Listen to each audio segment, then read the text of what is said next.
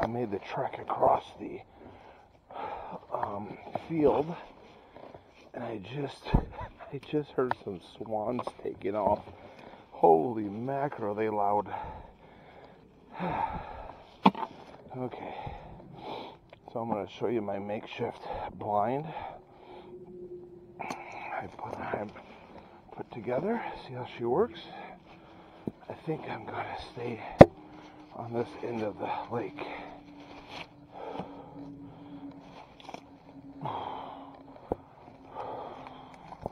Okay, so my game plan today is to set up the blind here and do traditional duck hunting. See, these prickly bushes are just a pain in the ass. Okay, so I'm going to do traditional duck hunting today in the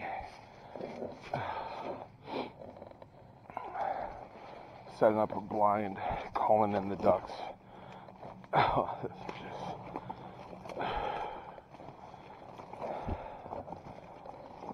okay.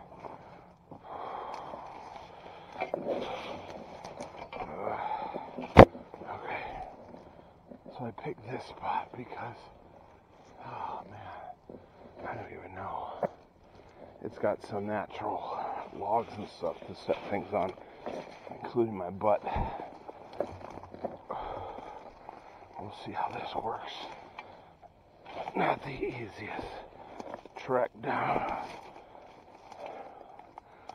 I don't know. Let's see how deep it is.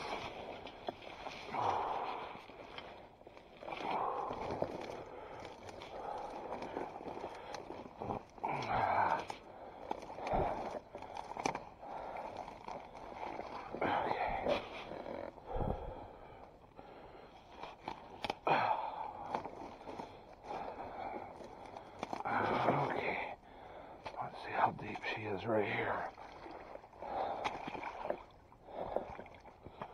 Not bad. And then I can set my decoys up right in front. Okay, so I'm going to.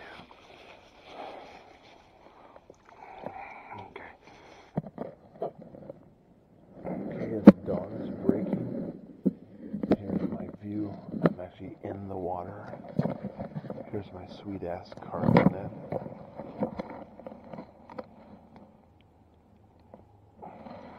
Decoys are right back there. The butt down vibrator one is right there. I got my setup.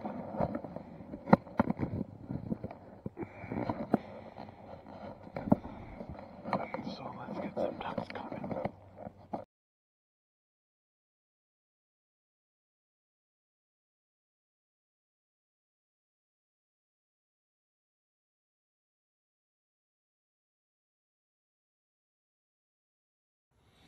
Yo, you know what it is? Whoa, it's the Doug Life. So, went duck hunting and got some ducks. So, I'm pretty sure this would probably been a good idea to figure out what I shot. But first of all, I want to that one's obvious.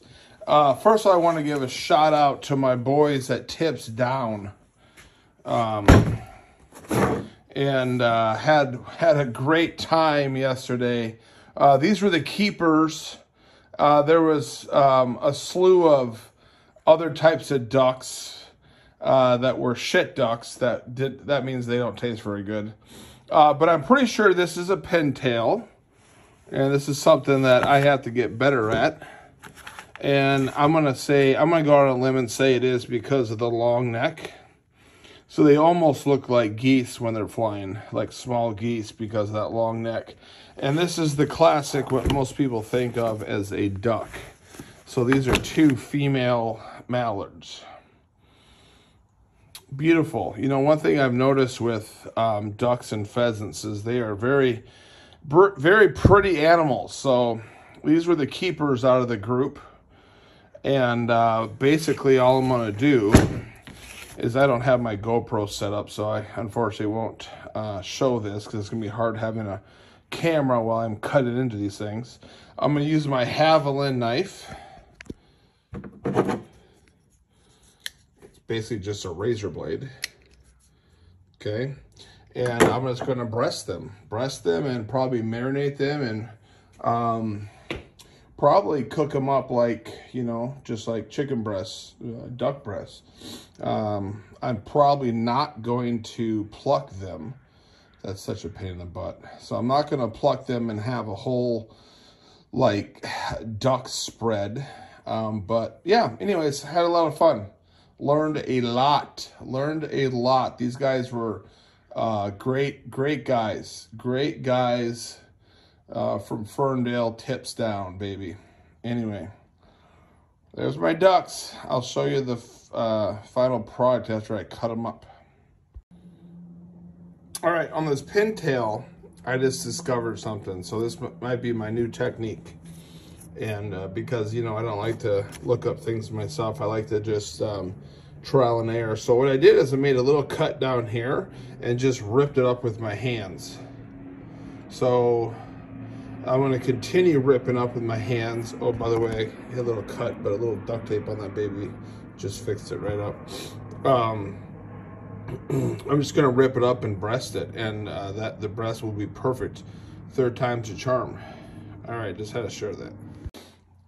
Okay, so left a lot of feather mess. Okay, that's what you get for being lazy and not plucking the feathers off. But there's my 6 breasts, and one thing I've an early discovery. The first 4 are mallard. The last 2 got quite a bit of feathers on this one. The last 2 are pintail. I don't know about the taste, but if you notice the first 3, I didn't do anything different to get the breasts off. But the first 4 with the mallard seem to be what you would see in a store for like chicken breasts, right? And this one was a little bit more rough to get off. So far, I can see why the typical, when someone says, I'm going duck hunting, most people would think of mallard. And I can see why for multiple reasons, and we'll see about the taste.